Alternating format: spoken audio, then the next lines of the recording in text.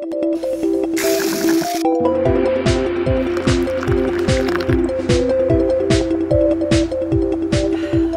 my name is Brendan Way and I am the Teaguy from Teaguy.com. And in this video segment, we're actually going to learn about scooping tea the proper way. All right?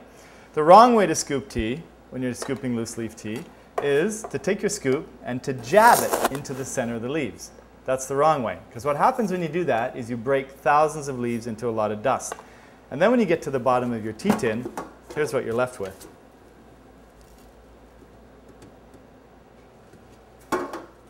So this pile of dust is literally unsellable. There's not a lot you can do with that except throw it out, okay? The correct way to scoop tea is to take your scoop, tilt your can, lay it on top of the leaves, and you shake the leaves over onto the scoop. When you do that, none of the leaves are getting damaged by the jabbing motion.